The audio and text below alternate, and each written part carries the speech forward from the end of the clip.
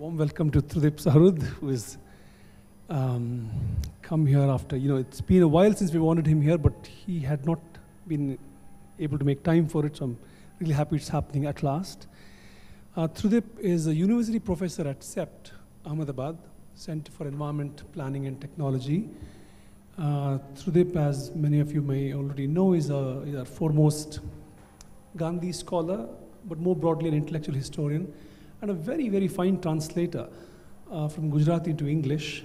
He has translated this foundational novel in Gujarat, written in the late 19th century. It's a 4-volume novel called Saraswati Chandra by Govindram Tripathi. The book that he published last year, which is a critically annotated edition of Gandhi's autobiography, has received a lot of critical acclaim, and his talk will address his effort that we see in that book. His lecture is titled The Story of Antaryami.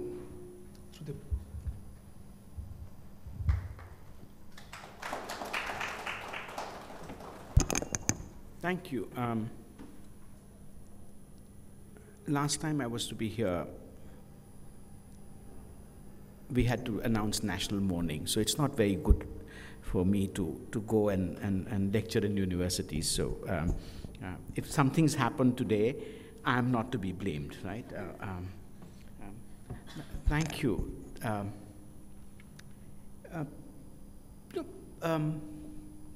Writing about oneself has been a very difficult thing in India. Among the various literary forms or knowledge forms which emerge in the 19th century, late 19th century, one of them is the autobiography. Now, if you look at the history of the autobiography in various Indian languages, it's marked by 3 things. Each pioneering autobiography, and when I say pioneering autobiography, the first autobiography, in each Indian language, with the exception of Bangla, says, 1, how difficult it is to speak about oneself because the form is so alien. The idea of the first person narrative is very alien, and how do you do that philosophically? How do you do that thing? Second problem is, why am I then doing it? And then there is this long thing that people go into is to my life is not really worth an autobiography.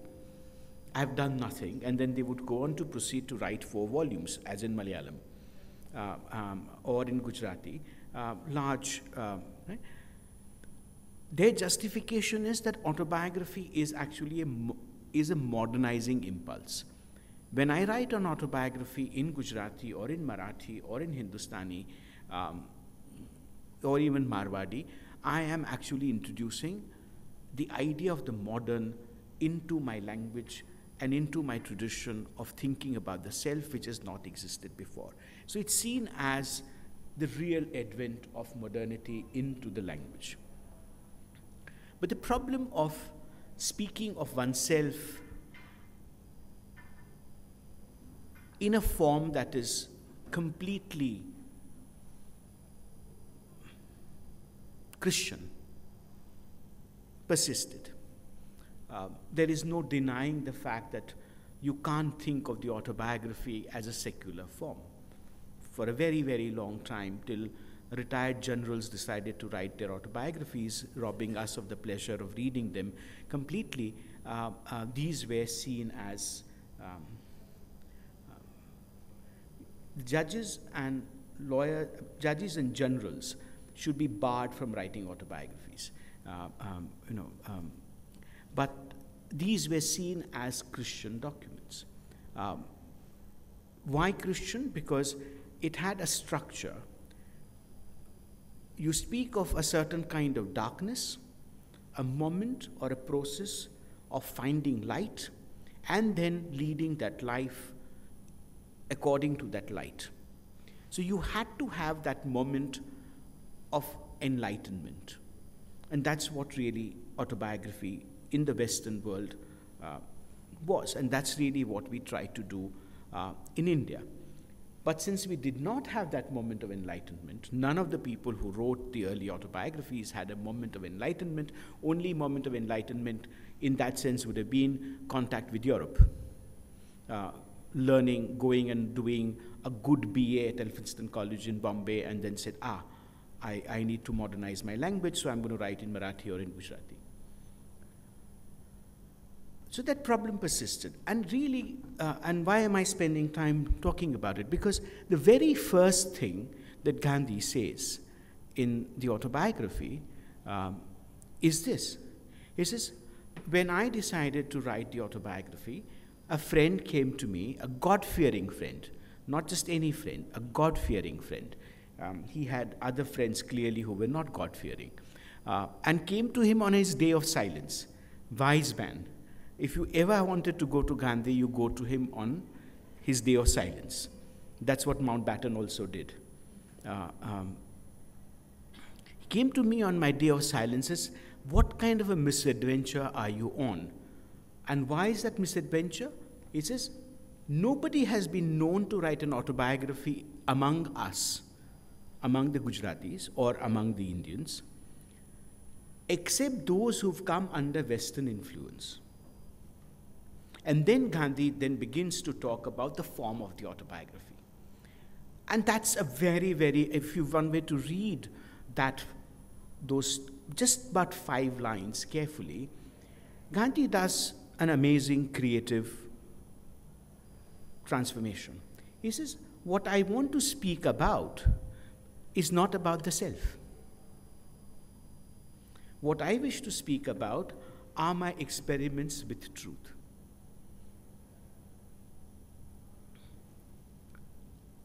Therefore, while employing the autobiographical form, I'm actually not writing about myself. He creates that disjunction between narrating one's life and narrating the story of experiments with truth. Gandhi's contention being that if you were to think of the self not as the karta of events, but as somebody who, or the self as that thing or that entity which enables this set of experiments, you would probably get a different kind of a literary form. And that's really what the autobiography seeks to do. Now, the title itself is very interesting. In Gujarati, it's called Satyana Prayogo. In Hindustani, it would be Satya Ke Prayog. Right? One very literal way of translating that would be truth's experiment. Now, how does truth actually experiment? And who does the truth experiment on? The truth experiments on me. And that's how the story is to begin. At no point in Gujarati does the word autobiography appear in the title. It's much later that these things begin to acquire a different kind of thing. So we have to remember that when we read Gandhi's autobiography, we have to know that 3 things. One, that actually, although there were 3 autobiographies in Gujarati written in the 19th century, only one was published. The other 2 documents came to be published much after Gandhi died. One in 1956, the other in 1970s. Although written in 1880s. These were not released, not published for a century. So there was only one autobiographical narrative or talking about oneself, which was available to Gandhi as a model.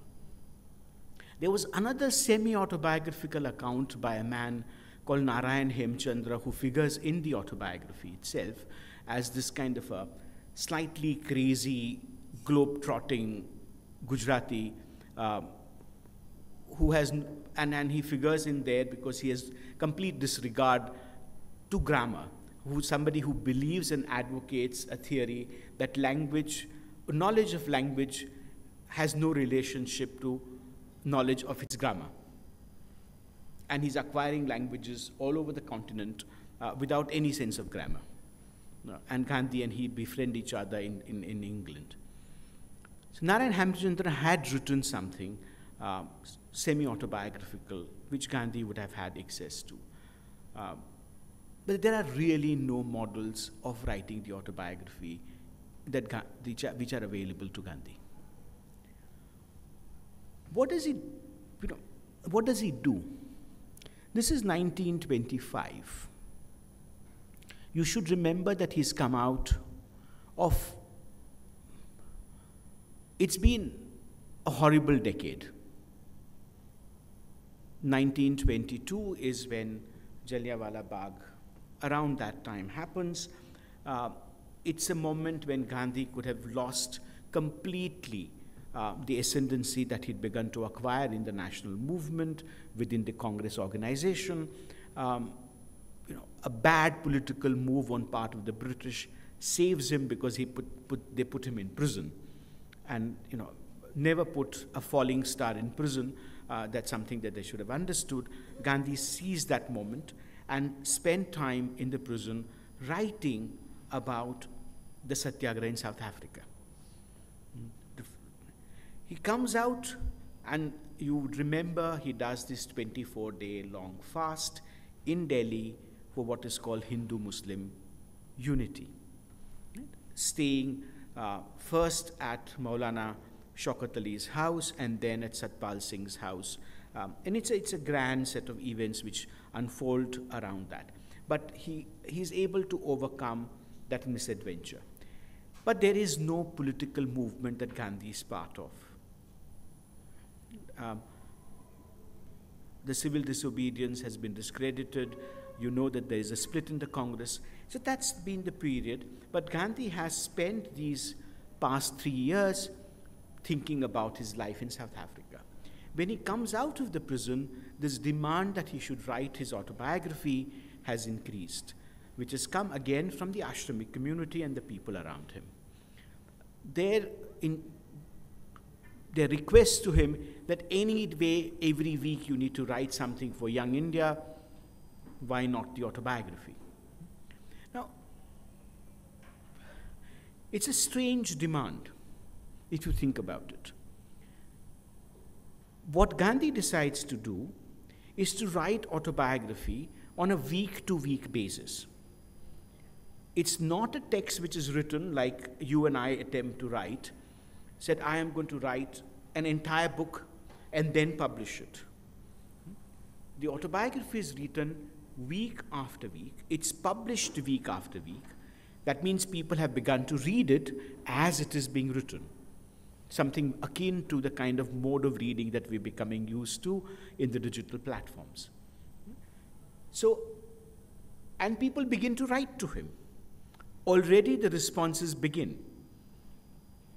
So in some strange ways, it's a narrative which ought to be shaped by these conversations already taking place. There are hundreds of letters in the archives of the Sabarmati Ashram telling him, how much we like it, how much we don't like it, how bad the translation is, how good the translation is, should Mahadev Desai have used that word, this word, people correcting his memory, so it's a narrative which gets shaped also probably through as it is being written.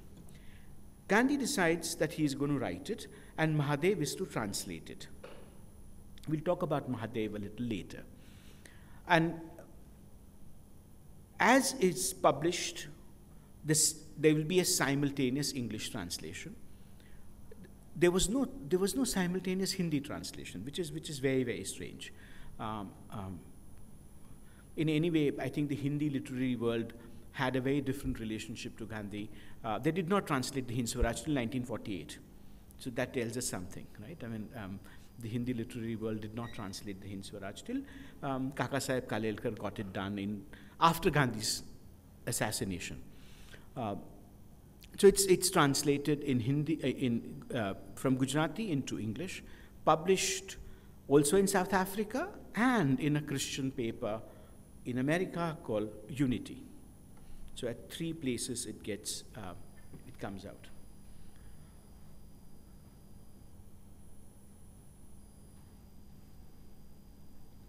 When he decides to write the autobiography, Gandhi does something which is completely out of character for him. He decides to stay at the ashram.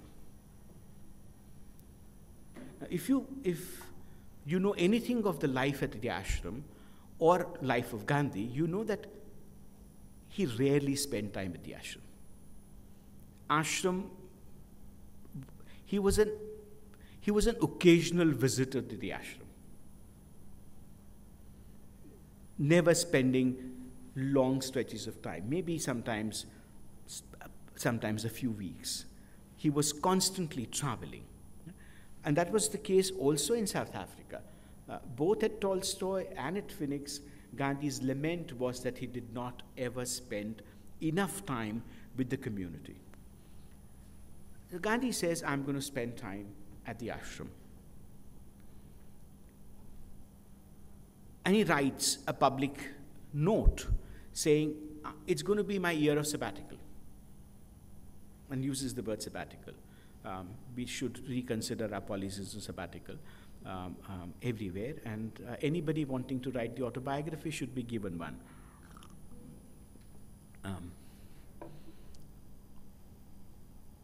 Decides to stay at the ashram. Then he says, I'm not going to travel out of Ahmedabad. Very next week, he issues a further clarification, which is to say, ashram does not mean Ahmedabad. I'm going to be at the ashram, which means I am not going to be in Ahmedabad. He draws a very clear distinction between the city of Ahmedabad, in where this ashram community is located, and the community itself. So the idea was that he would stay within the ashram and not even go to Ahmedabad. It has huge implications for the idea of the ashram and its relationship to the city, which we are not going to go into today. But he did include in his definition of ashram the Gujarat Vidyapith, which was 3 kilometers away, but it's an institution, ashramic institution, that a university that he had established. So the first decision is that he would stay at the ashram. And I call that the first kind of indwelling. To dwell within yourself, the first indwelling that happens is locating himself within the ashram and the ashramic community. That's one. The second indwelling that happens is within the Gujarati language. I don't think that there has been any discussion that he has about the language in which he is to write. That it would be written in Gujarati. Now, I don't think it should be an automatic choice. Because if you know anything about Gandhi's mode of writing, mode of thinking, Gandhi is a bilingual thinker. The entire text of Hind Swaraj is actually thought through in English and written in Gujarati. You can see the marks of bilinguality in every paragraph of Hind Swaraj. For example, I'll just give you one.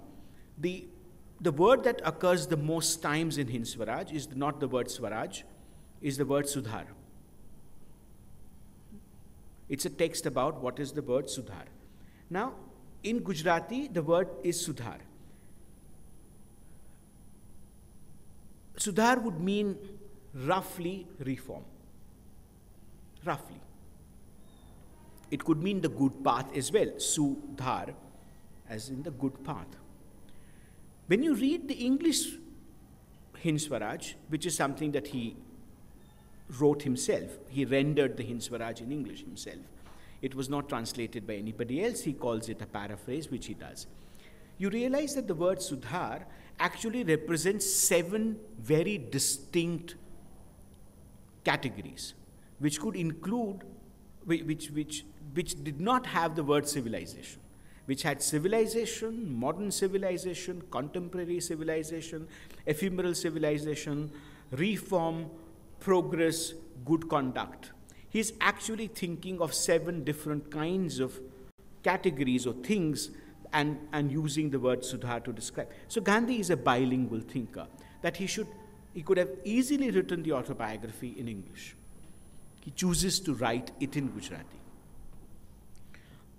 knowing fully well that the Gujarati language does not lend itself so easily to talking about oneself, without the injunction of that, will this be a story of one's hubris? Will this be a story about where I speak about myself with a certain degree of pride? Now, if you were to speak about yourself with a certain degree of pride, Gandhi felt that this would actually deviate from the object which was before him, which was to talk about his experiments with truth. So the indwelling that happens is in Gujarati language. Third and fourth, he also needs, there have been 2 guides that he had, what he called a moral guide, the aspiration by which he wanted to lead his life. Or when there was a moral darkness, these are the texts that he goes to. One is the Bhagavad Gita, the other is the Sermon on the Mount. He decides that he would spend the year thinking also of the Bhagavad Gita and the sermon. Now, thinking for Gandhi meant living that. That's one. But also thinking about it in the most profound way possible. It's during this period that Gandhi gave his 272 lectures on the Bhagavad Gita every morning. So you can imagine Gandhi's day begins at 4:20 with the ashram prayers, and soon after the ashram prayers, as part of the ashram prayer discourse, he gives one lecture on the Bhagavad Gita, one verse of Bhagavad Gita, sometimes one word of Bhagavad Gita. Also during the same period does he do his amazing translation of the Bhagavad Gita in Gujarati.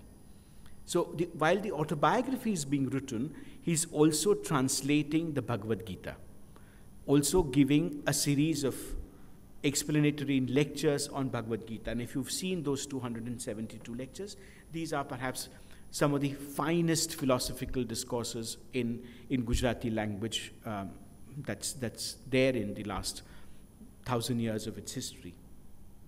So he is thinking constantly about the Bhagavad Gita and what it meant. But he's not thinking of the Gita in isolation to the other text, which is the sermon. All cities commit crimes. Some cities commit crimes more often than others, and I come from a city which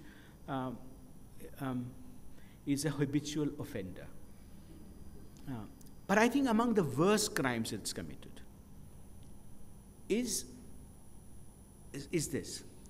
The students of Gujarat Vidyapith, of which he is the founder and the chancellor, invite him for a Saturday lecture, saying, will you please talk to us every Saturday? I mean, you're talking to the ashram community, we come there, it's early morning, nobody gets up at 4:20, right? It's too difficult. So Saturday afternoon, after we've done our week's work, please come and talk to us every Saturday afternoon, one lecture. And Gandhi says, what is it that you would want me to talk about? He says, the Sermon on the Mount. So the student asked him to speak about the sermon. Gandhi began the first lecture, and there is an uproar. In the city, in Vidyapith, saying 2 things. One, Gandhi was committing the crime of reading the Bible. And what is the crime of reading the Bible? It's an obvious crime. Reading the Bible leads you to convert to Christianity. It's not the Christians who are saying, you can't read the Bible. It's the Hindus who are saying, you can't teach the sermon. And the lectures stop.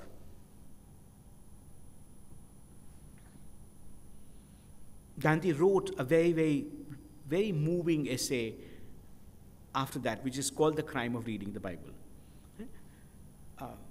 It robbed Gujarat, and I think all of us, of a great possibility of what that reading or what this set of lectures would have really meant. Because if you're looking at what Gandhi is saying in his discourses on the Bhagavad Gita, on the life of Christ, you begin to think that he is doing something radical both with the life of Christ and with the Bhagavad Gita. For example, one term that reoccurs constantly in the Bhagavad Gita, there are two terms. One is the idea of a yogi, as to who is the yogi. And verse after verse talks of the yogi. And the ashram might say, but give us an example. If we had to follow an example, what is that example? And he says, Jesus Christ. Jesus Christ is a yogi. Now, then he's asked several days later, he said, you keep speaking about the sacrifice, yajna, and saying we need to do yajna. Our life has to be one of constant yajna. Is there a life of yajna?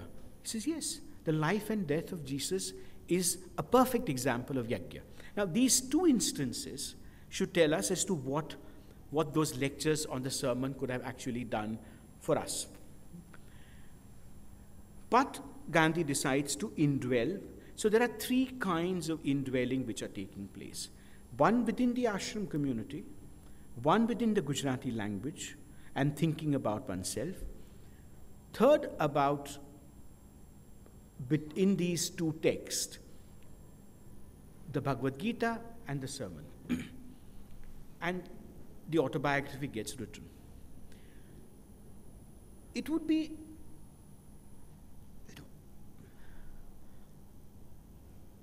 and there's a certain kind of chronological linearity to that as well. But then interesting things happen while you're reading it. And we know this because people have started writing to him. A lot of people write to him saying your facts are wrong. And these are not people like me. These are not busybodies which surrounded Gandhi and saying, improve yourself, There was always this idea that Gandhi needed to improve himself more, and the ashramites always felt that Gandhi was not really enough of a Gandhian and he needed to improve himself. So there were these people around him who would constantly say, Bapu do better, Bapu do better. These are not that kind of people. These are his very close associates from, let's say, South Africa, writing to him saying, the events that you're narrating or the facts that you're narrating are not the way you remember them to be. This is my alternative construction of the facts. Now, Gandhi publishes these letters in his journals.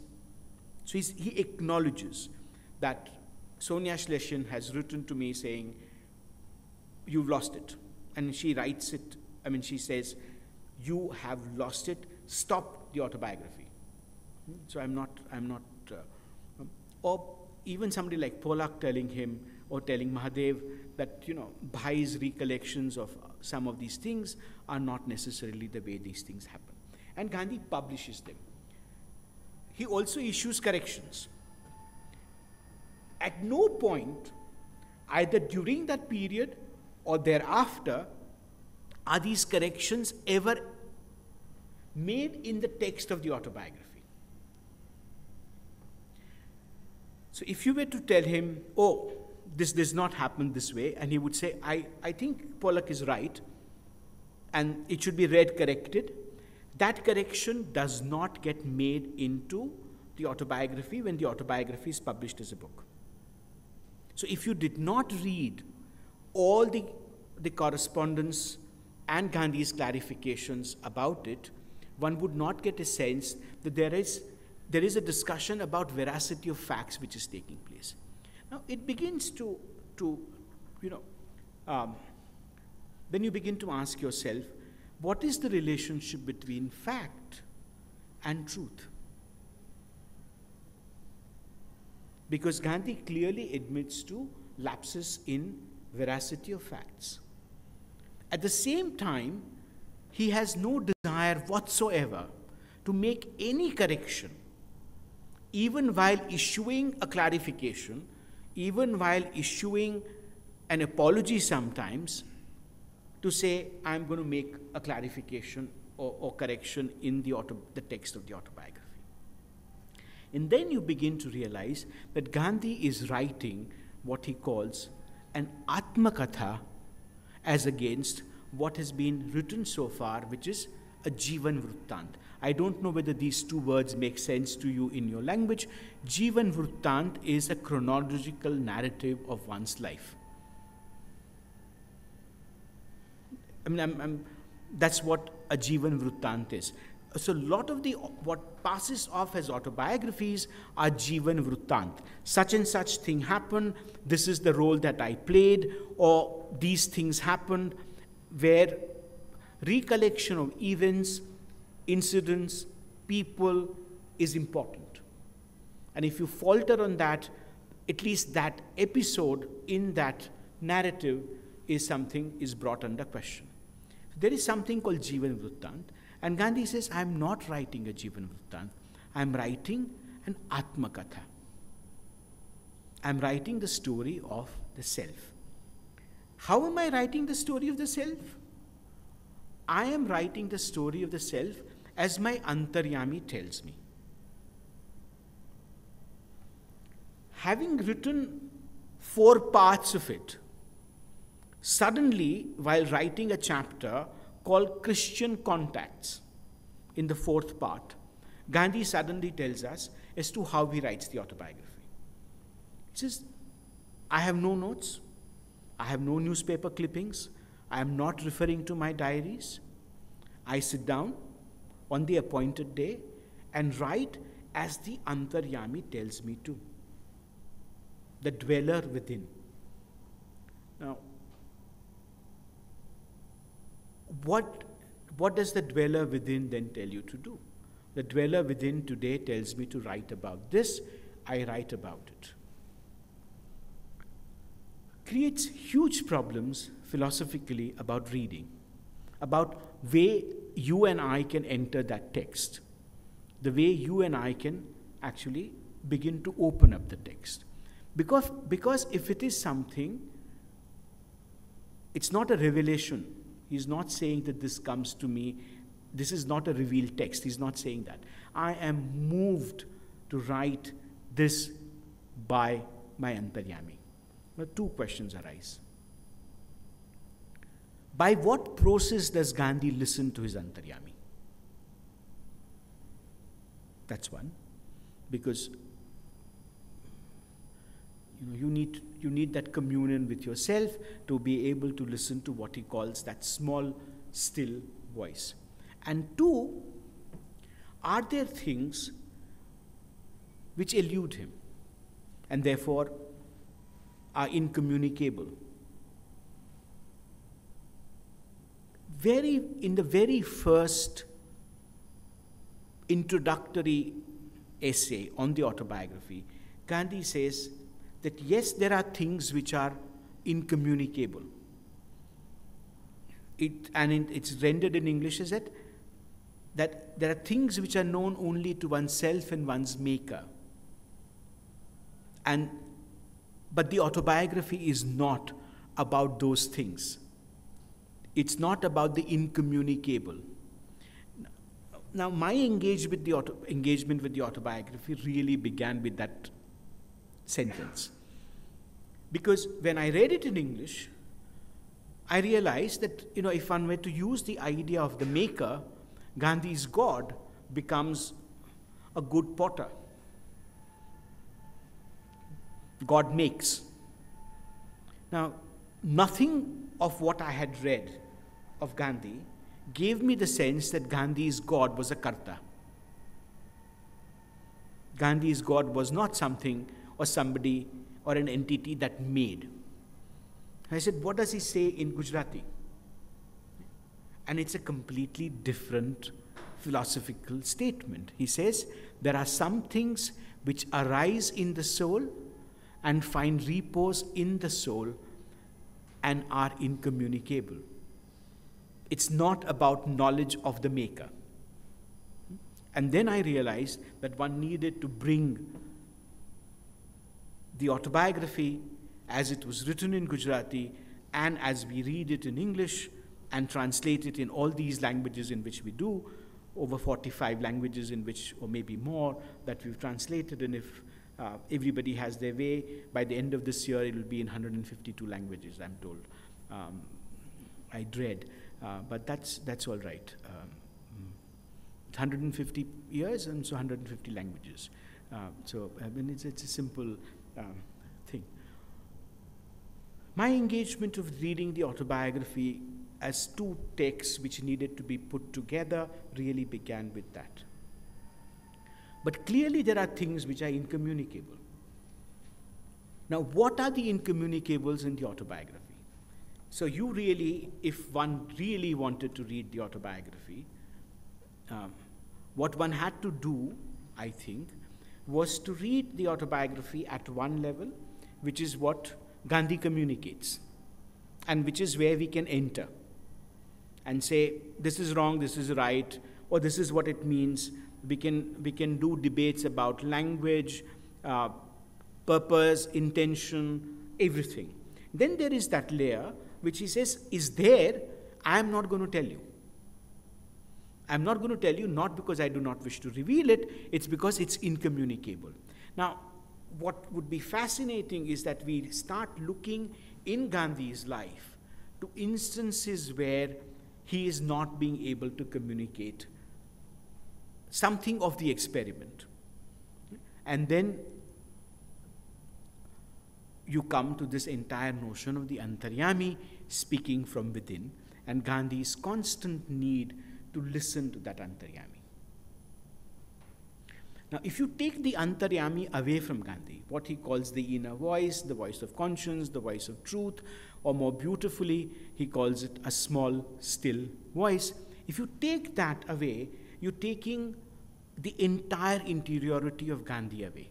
Because Gandhi's interior life, or a large part of his self-practices, whether they be of the prayer, of walking, or of spinning, of fasting, of observing, or not observing brahmacharya, all of these actually are about this need, this desire, and cultivating this capacity to listen to the Antaryami. If you take that Antaryami away, there is nothing of the Gandhi that we know, or the Gandhi that, what moves Gandhi is this capacity to hear the voice from within. Because not only in moments of what are seen as spiritual crisis, but in terms of political crisis.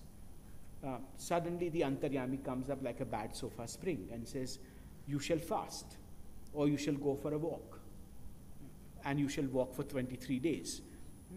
Some such thing. You shall not wear footwear. I mean, the Antaryami is issuing very precise instructions to the man. Tells him, oh, you will fast. Not only the Antaryami tells him that you will fast, Antaryami tells him the calendar of fasting. It's an amazing relationship that he has. It tells him 21 days. It says it will begin, and Gandhi ascribes all of that to the Antaryami. Now, you can then begin to say whether this is how the Antaryami speaks, but Gandhi's Antaryami clearly does speak to him that way. And we will see what implications it has on something else. Now, if you take this capacity and need of listening to the voice from within away from Gandhi, nothing of Gandhi's interior life or self-practices either makes sense or can hold. Because Gandhi says that all his endeavor for his entire conscious life, his search for truth, is guided by the fact that the availability of Antaryami. if you take the availability of Antaryami away, there is nothing of my self-practice left. Now, you would expect Gandhi to have a sense of equality. And Gandhi says, well, Antaryami is available to all. But that does not mean that all of us have the capacity in an equal measure to access the Antaryami. And he says, I claim, there are very few times that he makes these large claims about himself. And one of those claims is that I claim that I have, through a constant practice of self-examination, cleansing myself, constantly being in touch with myself, examining myself like a scientist would, I have cultivated the most tender of breast. And that tender breast allows me the capacity to listen to Antaryami. So the autobiography then becomes a story of this Antaryami's unfolding at a very large level. Now, if one were to read the autobiography as a story of the Antaryami, one is posed with a philosophical problem. How do I enter it? And Gandhi says, enter it by all means, because this is not the incommunicable part. Since I have been able to communicate, it means that you can enter it. But it is not a performative text. That means you can't start emulating it. So therefore, if I do not eat salt and you decide not to eat salt, those are not comparable events. It might have similar biochemical reactions on our bodies. That's possible.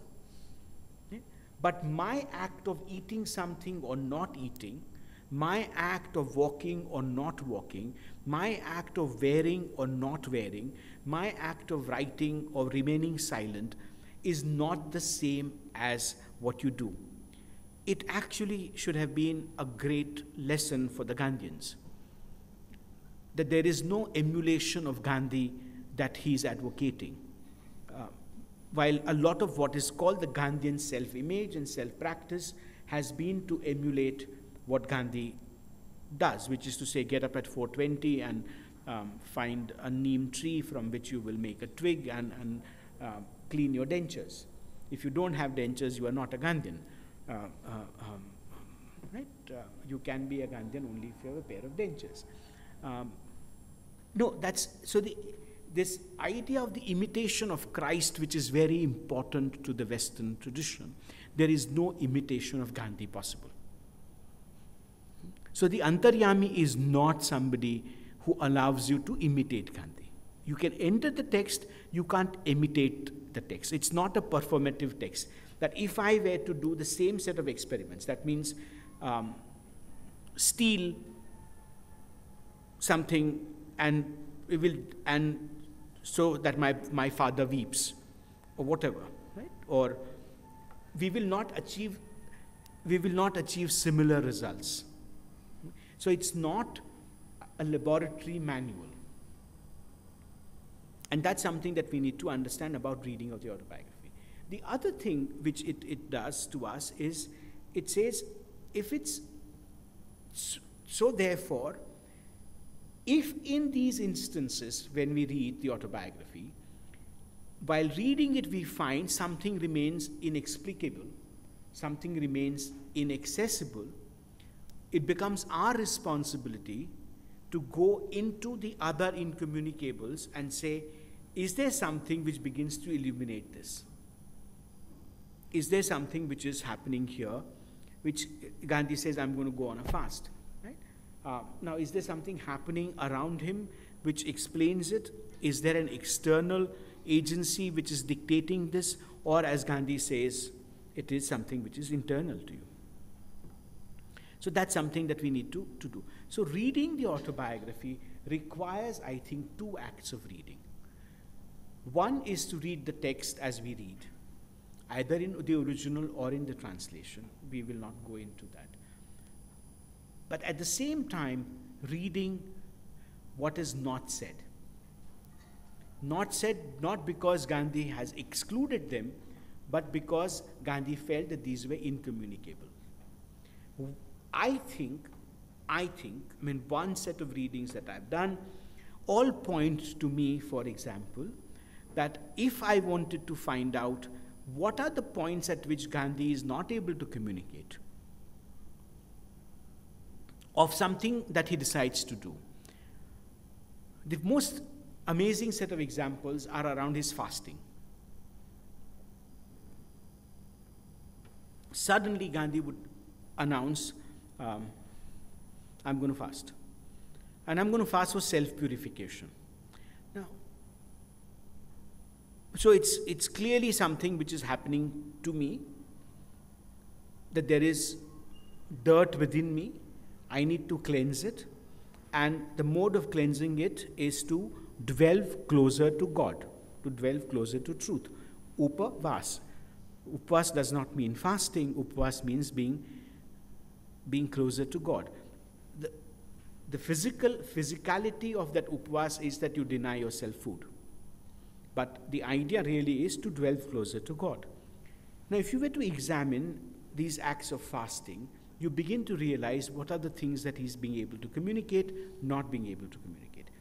Also interesting, I'm saying using the word fasting because there has been a lot of dialogue that takes place around fasting. Tagore gets involved, for example, and says, what gives you the right to fast? And if you need to fast, fast in the isolation of your Hriday Kunj, why do you need to make public? To somebody coming and saying, but when you fast, you're doing coercion unto me. Dr. Ambedkar. Saying you are doing something which is patently immoral. Your act of fasting is an immoral act. So there is a lot of interesting ethnographic material available for us to enter the world of fasting. So that's one example that I'm giving you. The other example, which is an equally more problematic example, is Gandhi's experiments with his celibacy. There are some things that he's able to communicate, there are some things that he's unable to communicate, some things that he's unwilling to communicate. Now, why should somebody at the age of 78 feel the need to have one final proof of the success of celibacy? Something that he could not communicate to anybody. Not his closest associates, not his friends, not to anybody. And still the man persists. And persists to the detriment of everything else. He's warned that, you're doing this at this juncture in India's life is endangering the possibility of India's freedom. And he says, but no, this is what I'm going to do. Okay? So I think if one were to look at the idea of brahmacharya very seriously, one actually begins to understand the experiment with truth. Because the word brahmacharya does not mean celibacy at all. It means charya, which means conduct, which leads to brahma, which is truth. All those modes of conduct which lead one to truth is brahmacharya, in which the practice of celibacy is one of them. But the practice of celibacy is not the sum total of the practice of brahmacharya.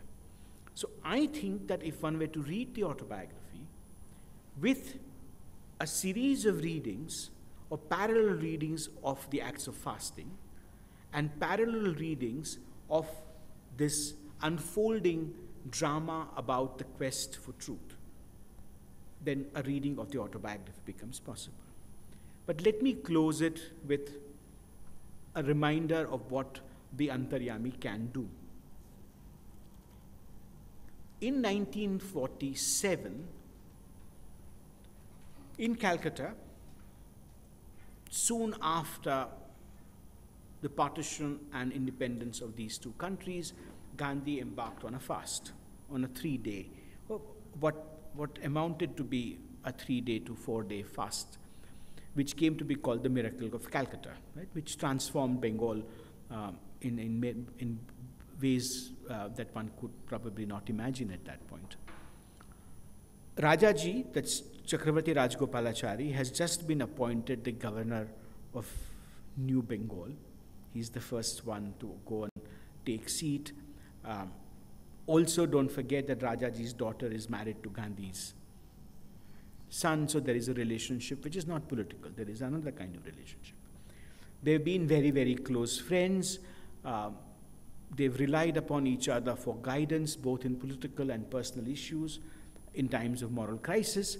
And one afternoon, Rajaji is given this letter by Gandhi in Calcutta, saying, my inner voice has spoken, and I'm going to do an indefinite fast unto death.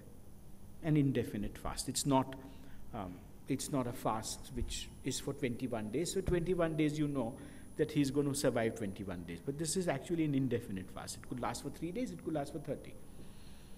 I'm going to go on an indefinite fast, and I'm doing this at the prompting of the Antaryami. Now, Rajaji had in the past challenged Gandhi's Antaryami, specifically in 1933, saying, the Antaryami probably cannot speak to you in this way. Now, if you challenge Gandhi's Antaryami, that's challenging Gandhi's most vital core. I mean, if you challenge him on anything else, he would be able to field it. But how do you actually field the question about the inner voice? Yeah? And it leads to perhaps one of the finest set of essays about listening to this voice, which is actually, as happens, as an intervention that Rajaji has done. So Rajaji has this history of questioning Gandhi's Antaryami. And Rajaji looks at this. Now, you have to understand that if the Antaryami can lead you astray, and if the Antaryami speaks to you falsely once, or Gandhi says, if you are not able to distinguish between the voice of Rama and the voice of Ravana, all your previous acts of having claimed to act on the basis of the Antaryami are brought in question, which is the problem with revelatory mechanisms or auditory experiences. What if it is a satanic verse? What if I heard it wrong? Or what if the voice that I heard was not that of God, but that of falsehood? So this relationship between Antaryami and truth is very, very close. Rajaji reads this statement, in which, towards the end, Gandhi had said, now what had happened to Gandhi was these prolonged acts of fasting that he had done and all the other experiments with food that had gone on all his life had made him intolerant to plain water. He needed, whenever he drank what is called plain water, neat water,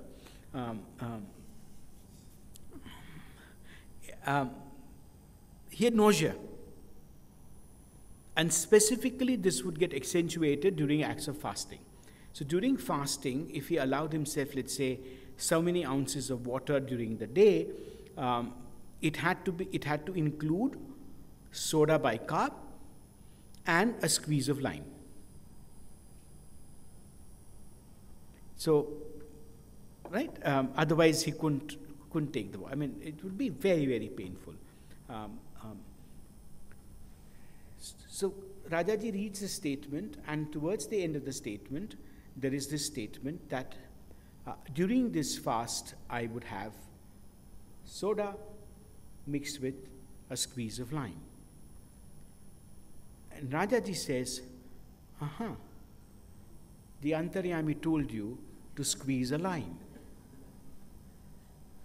And Gandhi takes that piece of paper and he says, no, that was my edition. And he removed that. Of course, Rajaji would have beaten himself having done that, because for the next 3 days, Gandhi kept puking. And every time he puked, Rajaji would have been reminded that he should have allowed the Antaryami a certain amount of leeway. So I'm saying, when you read the story of the Antaryami, also read with a squeeze of lime. Thank you.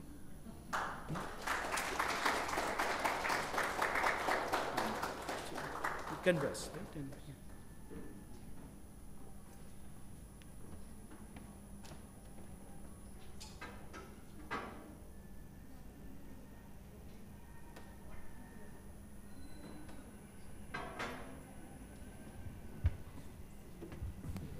Hi.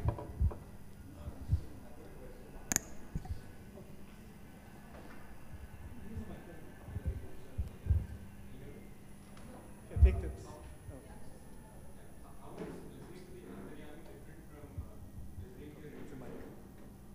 Yeah, so you could call it intuition. You could call it by whatever name, right? Now the question arises, the question is this, that this is what happens. My intuition tells me to do something, and I act upon it, right? Now, and it has implications. It has implications on life other than my own life. It has implications, let's say, on an institutional life. If your vice chancellor suddenly decided to have an institution, not an institution, an intuition, and act upon it, it has implications on your timetable. Which means that you have to then allow me access to your intuition. So therefore you have to say, by what process do you arrive at the idea that you have heard an intuition, right? That what you've heard is valid, and it is so valid that even if it to affect the lives of many others, you would want to hold on to it. So call it by whatever name. What it requires is a series of self-practices which go along with it to create a mode by which, for want of a better word, you need to create protocols of transparency. Right? Which is really where the problems of intuitions or antaryamis or inner voices or outer voices arise. So he's rationalizing? No, it's not rationalizing. It's actually making it more opaque in some ways. Yeah. But to say it rationalizes, it means that if something is rational, right, that means you and I have equal access to that explanation. Now, you and I do not have an equal access to an antaryami or an intuition. If it's your intuition, you have one level of access, and I have probably zero access, or sometimes even a greater access. I don't know. But you have to open yourself up to say, here, come, examine this intuition. So if you really read Gandhi's writings about himself, why is he obsessively writing about his self-practices? Not in the autobiography. The autobiography actually is only half a document of what Gandhi writes about himself. Constantly, Gandhi is inviting you to enter his life, saying gross things. For example, today I had an involuntary discharge. Now, why do you need to know that? I mean, why does the country need to know that? The country needs to know, we are told in the evening, for various reasons, right? The nation needs to know whatever that thing, entity is, right? Why does the country need to know that MKG today woke up devastated? So you need to create protocols, and I'm using the word protocols, of self-explanation. So if you do not have those protocols, I have no access to your intuition. I can then term your intuition as either truthful or falsehood, depending upon my predilection towards you or towards the action which is based upon it. So what you would see in Gandhi is series of self-practices which invite the people into the inner workings of both his mind and his body, of the kind that no usual practice of notions of privacy, of selfhood are necessary.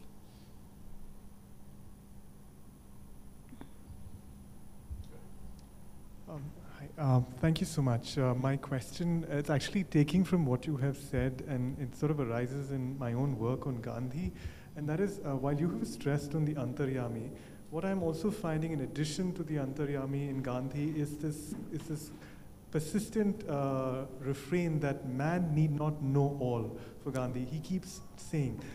And time and again, Gandhi is, and this is in addition to the Antaryami, which is the inner voice, there is also this outer invisibility in Gandhi, that you cannot know everything. That time and again, Gandhi's saying that, oh, well, I don't even know if my actions are right. I don't even know if I was actually non-violent, or things like that. How do we then capture this absence of language or lexis? It's almost like Wittgenstein, isn't it? Yes. It's almost like Wittgenstein, right? I mean, actually there is a 1933 word sentence which says, can one say, does one say all to others? Now it could be from the Tractatus. Right? So Gandhi has this constant struggle to communicate and also to not communicate. Right? And it's not only about the Antaryami. It is, for example, how do I explain the idea of ahimsa as against the idea of non-violence? I don't know whether you are aware of, these are the quirky things that he wrote, which I find very, very interesting. Among the most amazing set of writings on non-violence is about dogs. Now, somebody went to Gandhi and said, is it all right to kill a rabid dog? Gandhi said, not only it's all right, it is ahimsa. And then, that would have been all right if he tells you and you go and happily shoot a dog and the thing is all right. He then wants to advocate it as the policy on ahimsa to the Jains. He said, if you are a good Jain, kill dogs. It's a huge failure of communication at one level. Right? And he wrote 8 essays called Is This Humanity? Explaining his relationship to dogs, to himsa, to taking life, not taking life, relationship of that life with pain that you can only perceive but is not communicated to you. Right? So there is this constant struggle that Gandhi has to communicate very difficult ideas that he's grappling with. For example, the other example that I'll give you, which is that about calf killing. Right? I mean, there is this calf at the Sabarmati Ashram's Gaushala which is suffering, and Gandhi says, let's put it to death. Not only put it to death, it is necessary to do so in my scheme of things as pure ahimsa. And there is pandemonium in the ashram, as you can imagine, and in the city, and then in the country, that Gandhi killed a calf. Imagine, no different from the kind of debates that you. And Gandhi writes about calf killing. So Gandhi has this. What Gandhi is doing is that it is a pedagogic mode at another level. The idea which is there in Hind Swaraj, that people are not forged in a day. People have to be constantly forged. And he uses the word praja, not to mean rashtra, but as people. Okay? And so, yes, there is something of that nature that's taking place. Clearly on brahmacharya, and when you read, let's say, next year, when Manu's diaries begin to come out sometime next year, or maybe this year, you would realize as to how difficult that communication is with everybody else, or even probably with Manu.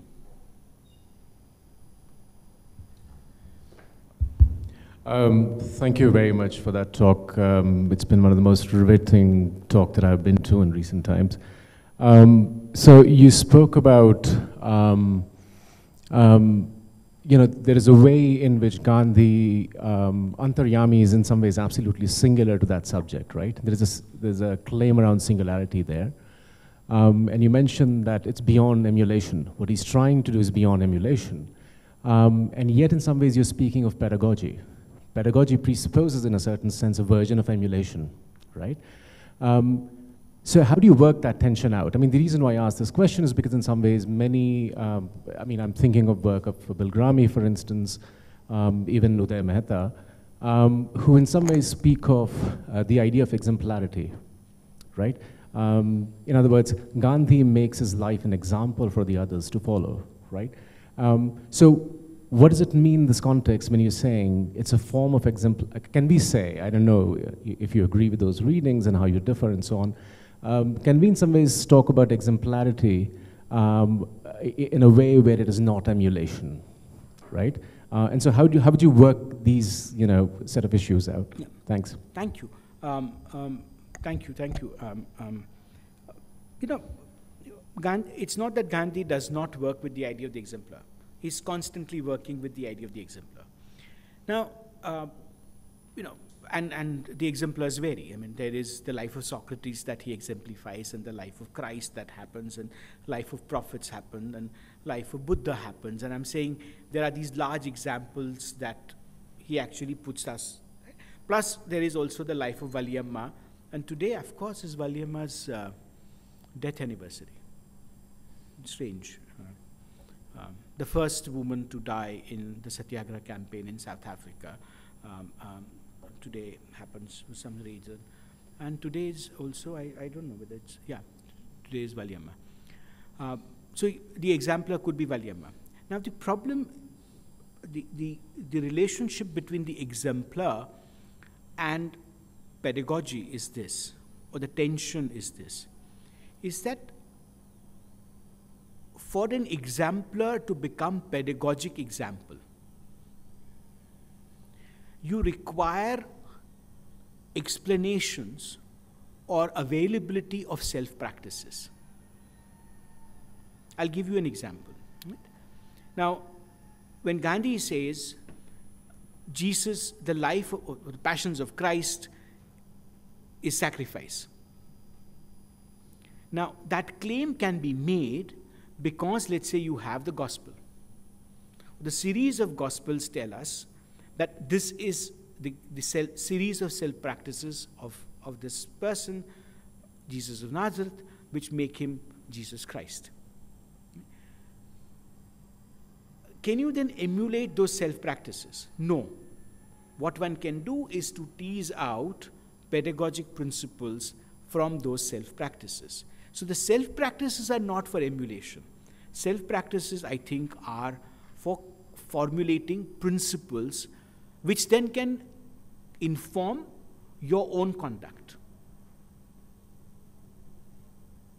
So that's why I said, by getting up at 4:20 in the morning, do I become prayerful or do I become insomniac? In my case, the latter. Right? But do I have a theory of wakefulness which has got nothing to do with waking up at 4:20, which might have something to do being awake at odd hours. But that theory of wakefulness has no relationship to waking up at the hour that Gandhi woke up. Now, our practice of emulation would mean that we actually emulate the timetable and do what he did. without having a corresponding theory of wakefulness.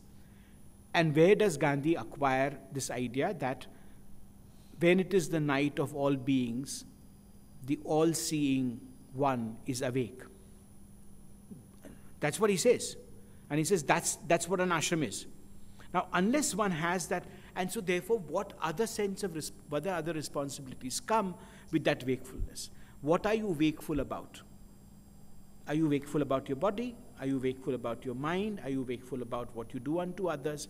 So I think this relationship between emulation and pedagogy is a very important relationship. And it needs to be philosophically worked out. I do not think that Gandhi at any point advocates that either an avatar or an exemplar needs to be emulated. What you need to do from the life of an exemplar is to actually create a philosophical ground through which you engage with the exemplar. And that is your learning. That is the pedagogic role that the exemplar plays. So if I can't engage with the life of Christ or with the life of prophet or with the life of Socrates, from that platform that the exemplar makes available to me, my engagement is going to be at one level. No amount of emulation or imitation is going to enlighten me about that life. Thank you.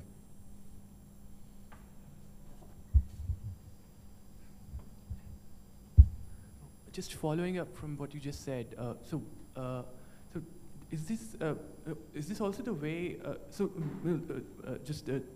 Seeing what you said about 1 year of in ashram that Gandhiji decided, is it because that probably did came from Thoreau's 1 year near the Walden Pond?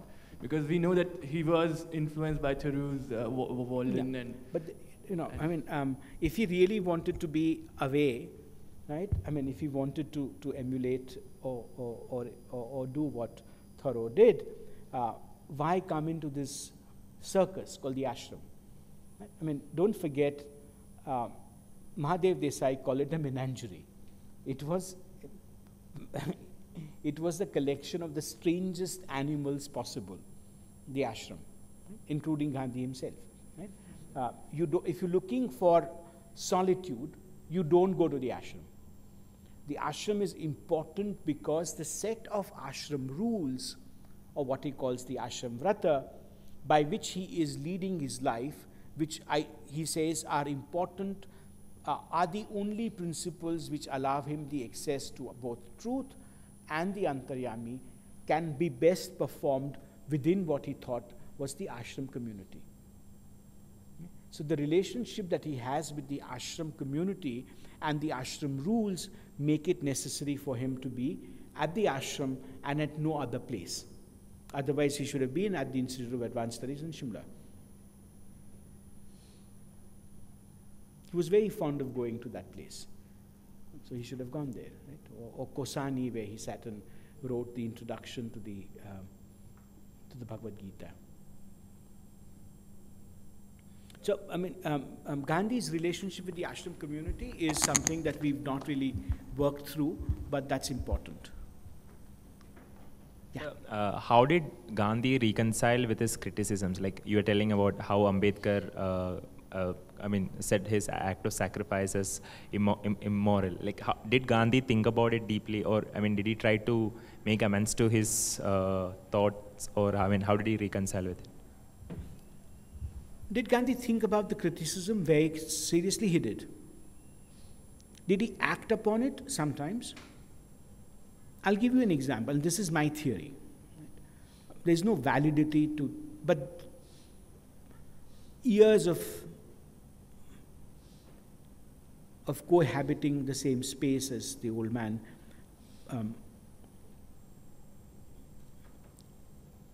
the Pune Pact leads to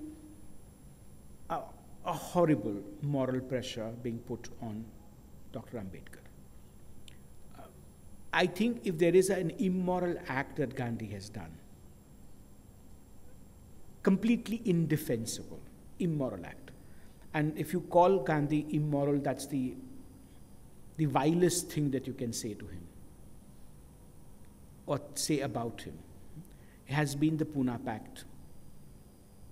Fast, not the pact itself. I'm saying the mode in which the pact is arrived at, the modality, because I think the means were not pure. And therefore, the ends, Gandhi himself would say, can't be pure. Right? That happens. And the country moves on, Dr. Ambedkar moves on, Gandhi wants to move on. He is a prisoner in Yaravda. Several months later, and he barely survives that fast. And it's a fast of only 3 days. Huh? I think it has the reaction of the body to an immoral act. The body knows. It's so bad, that fast, right? That Tagore, who could not be moved otherwise, takes a train from Bolpur and lands up at Yaravda, knowing fully well that the old man is going to cop it.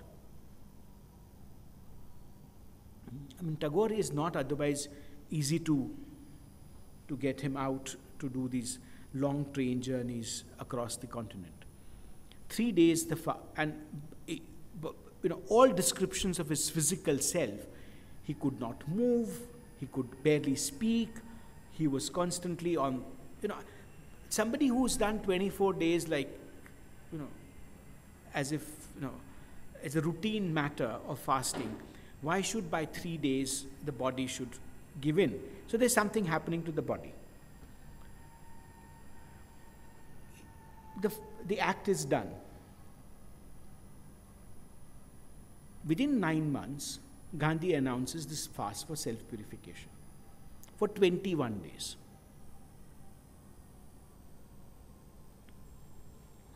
He's still a prisoner. There's nothing that he has done which requires self-purification, except as an act of atonement. Why is he feeling so sullied within himself that he needs to do 21 days of self-purificatory fast? So my answer, yes, Gandhi does respond. He responds not immediately sometimes. He needs time to fathom that. He needs time to fathom what that response needs to be. And he comes up with sets of responses which are unique to him, because they arise from his self-practices. So I think the 21-day fast is an act of atonement. So he does. And sometimes, or otherwise, sometimes he says, I'm sorry, I did it wrong. Or sometimes he just digs it in and says, sorry, you need to work harder to convince me. I'm not convinced. But he has no problems admitting to lapses of memory, of judgment. Sometimes, his problem is that he magnifies it. Because, there's something happening by which, when you bring it to under close scrutiny, the act becomes larger than what it might have been. Every time he makes an error, it becomes a Himalayan blunder kind of thing, right? We do that all the time.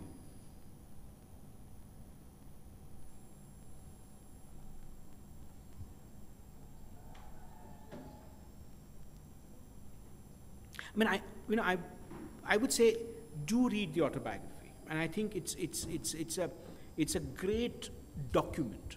It's also, those who are students of literature, it's a great literary. That translation is a great literary act. We don't see the translation of the autobiography as, I don't know of any translation school teaching the autobiography or Hind Swaraj as acts of translations. But, there are various ways in which you could actually read the autobiography. And Mahadev's translation is soars.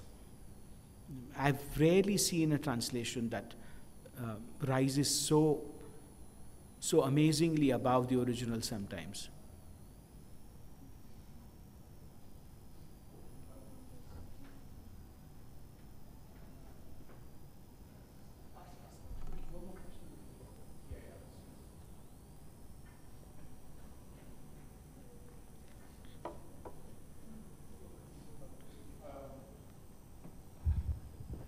Since no one is asking a question, let me just ask you. You spoke about the distinction between facts on the one side and the truth on the other side, right? How do you conceive the distinction, right? The various ways in which it's been conceived, actually. So for instance, someone like myself who's taken in by psychoanalysis for the longest time, the same distinction between fact and truth is conceived in very, how should I put it, in very secular ways, right?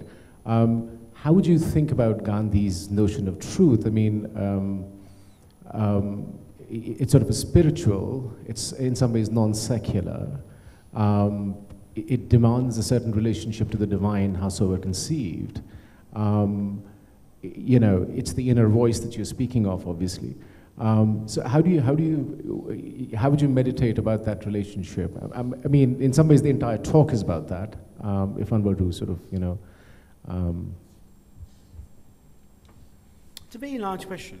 I'm not saying, therefore, I'm not going to attempt an answer to it.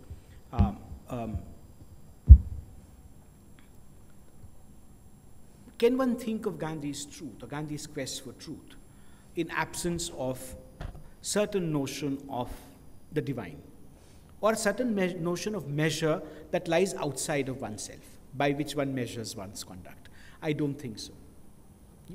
You need that measure constantly. That measure could be divine, that measure could be something else. Right? Could be Antaryami itself. Right? But yes, you need a referent other than the self to think of Gandhi's truth. And therefore, its relationship to the world of facts is different. Because the world of facts sometimes is self-referential. Right? Empirically verifiable things. At the same time, the practice of truth also becomes important. So it's not only the meditation on truth which makes truth available, or the quest for truth available. The quest for truth also has to be lived for him. So, set of practices which allow what he calls, taking from the Upanishad, he says, all that I want, or all that is given to one, not only to him, to all of us, is to make an attempt to lift that golden lid which hides the orb of truth. Not capture that, not hold that truth, but make an attempt to lift that lid which conceals truth. But how do I actually make an attempt by which I am physically able to lift that lid? That's really where things happen. That's when the quest for truth and the practice of truth becomes interesting. Therefore you have something like, it's very much like Saint Francis of Assisi or Francis Xavier. What is the practice of love? Now, the practice of love will then lead you to the life of Christ. But you and I have to create our own practice of love today to lead a life in Christ. Right? Similarly for Gandhi, and similarly for anybody else, you have to create your own set of practices which allow you to lead a life in truth, or life in quest of truth. So for me, what has been the easier, my own easier answer has been that right now, I'm trying to unravel the practices. Because I can't unravel that relationship. Right? What's given to me, or what's available to me, is really trying and unraveling or understanding the self-practices. So I can understand, for example, his acts of fasting. I will make an attempt to understand his acts of brahmacharya. I can understand, for example, his acts of walking. I can understand his relationship to prayer. Now, my hope is that when I do, let's say, understand these dozen self-practices, and I have a more or less coherent story to tell about it, does that give me access to a certain unfolding of a relationship that Gandhi might have with truth? That's my hope. Now, it could be a completely warped way of looking at the idea of truth. It could be a non-philosophical way of looking at it. But I'm not a philosopher. I also have no access to Gandhi's interiority. Right? I don't. I mean, I don't have. I say in the autobiography's introduction, oh, why is it that I'm not translating it again? I mean, easier thing would have been for me to sit down with the original Gujarati and start translating it and create a modern translation, which is what a lot of publishers would have wanted more than a critical edition. Right? Which has really been in demand. I mean, very gifted people have been approached to do that. I say, my inner life is so opaque that it cannot receive this. So I can do a linguistic translation, but I can't do what Mahadev does. So it could be, my responses could also come from the kind of opaque life that I lead.